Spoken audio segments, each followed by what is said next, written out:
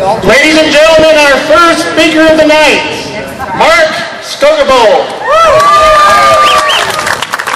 Happy 233rd birthday to the longest lasting republic in the history of the world. Thanks to the blood and sacrifice and brilliance of so many people, we became the richest and the strongest and the most individually free people in the history of the world. Now our federal government is exploding in size and power, and our republic is being traded in for socialism. Our only hope is to rekindle the magical dream of our founding fathers and tell everyone that this form of government has worked and socialism has always failed. Words only have power if you mean them, and boy did our founders ever mean them, because they pledged their lives, their fortunes, and their sacred honor to start a new country of free and equal men. They didn't quit no matter what. They had no fallback position. The words of the Declaration were worth dying for. This Declaration of Independence has become our national creed. Abraham Lincoln was inspired by it, and Martin Luther King was inspired by it to oppose first slavery and then inequality. It's what the 4th of July is all about.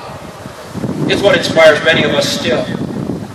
Remember these glorious words. We hold these truths to be self-evident, that all men are created equal and endowed by their Creator with certain inalienable rights, and among these are life, liberty, and the pursuit of happiness. I want to help you know these 56 men better and understand that they were willing to make enormous sacrifices. They weren't impetuous kids or teenagers. They were chosen and revered heroes and representatives of all the 13 colonies. Most were middle-aged or older, and the youngest, Benjamin Rush, was only 31. This was a gathering of eagles like the world has never seen, and yet they were humble, and they gave their all for freedom. They were not down-and-out desperate men, and Paul Harvey points out that for the first time in history, a revolution was started by 56 men who had everything to lose and nothing to gain except freedom. They were highly educated, like Reverend John Witherspoon, the president of Princeton, who became the inspiration to the father of the Constitution, the 4th President, Madison. Both the 2nd and the 3rd presidents were there, John Adams and Thomas Jefferson, who wrote the document in 17 days with some help.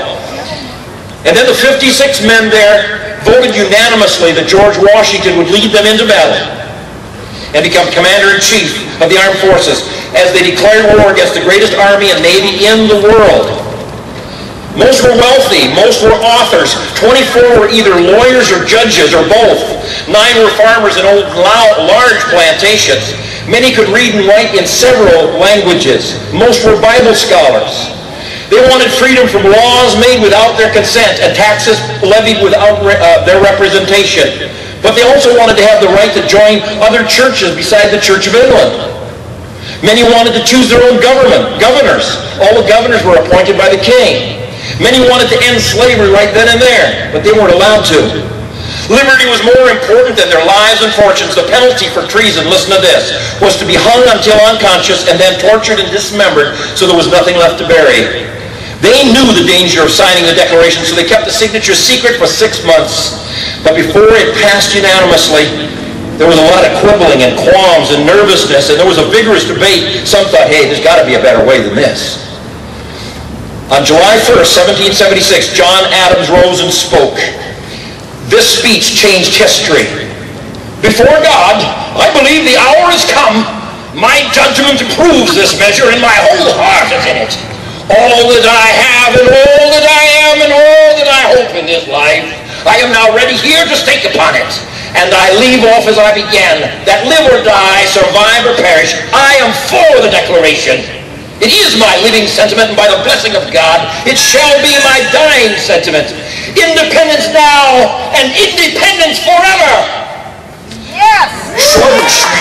Shortly after, in dead and tearful silence, the Declaration of Independence was unanimously approved. And to break that pregnant, pensive, profound moment, up stood John Hancock and said, "Gentlemen, the price on my head has just been doubled." And then Ben Franklin came up to John Adams and said, "We'd better hang together, or we shall all hang separately." 9 died during the war. 5 were captured and tortured before they died. Some died right after the war, like John Hart, who was driven from his wife's deathbed. His fields in Gristmill laid waste. More than a year he lived in the woods and caves, and when he returned home he found his wife dead and all of his 13 children gone, never to be seen again. He died of a heart broken for freedom. 12 had their homes sacked, looted, occupied by the British or burned. Francis Lewis had his home and everything destroyed and his wife imprisoned. She died within a few months. John Hancock was among the richest men in America, and yet while watching war raging, he stood outside of Boston where he owned so much real estate and said, "Burn Boston, though it makes John Hancock a beggar, if the public good requires it." Thomas Nelson Jr. borrowed $2 million to support the war. During the last battle, he urged Washington to bombard his own home because General Cornwallis had made that his headquarters.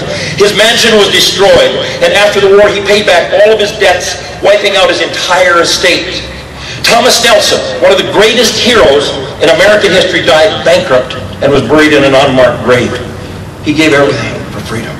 The next time and every time you say the Pledge of Allegiance to the flag, also pledge your lives, your fortunes, and your sacred honor.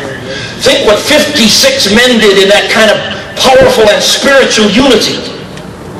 And then find leaders committed to the spirit of the Declaration of Independence and pay the price to lift them to every position possible. And then I want to close with a little picture of that movie, of that scene from Braveheart, when these humble Scottish peasants who had no rights at all were gathered by William Wallace. And the British troops marched and rode in by the thousands and outnumbered them 3 to 1. They were getting nervous, and many started to leave and wanted to run.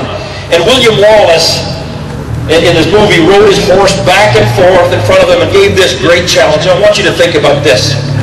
He said to those guys, "Yes, you could fight and die, or you could run away and live for a while. But someday, lying on your deathbed, and every day from this day until that, wouldn't you like just one chance? Just one chance to tell your enemies, you can take my life, but not my freedom!"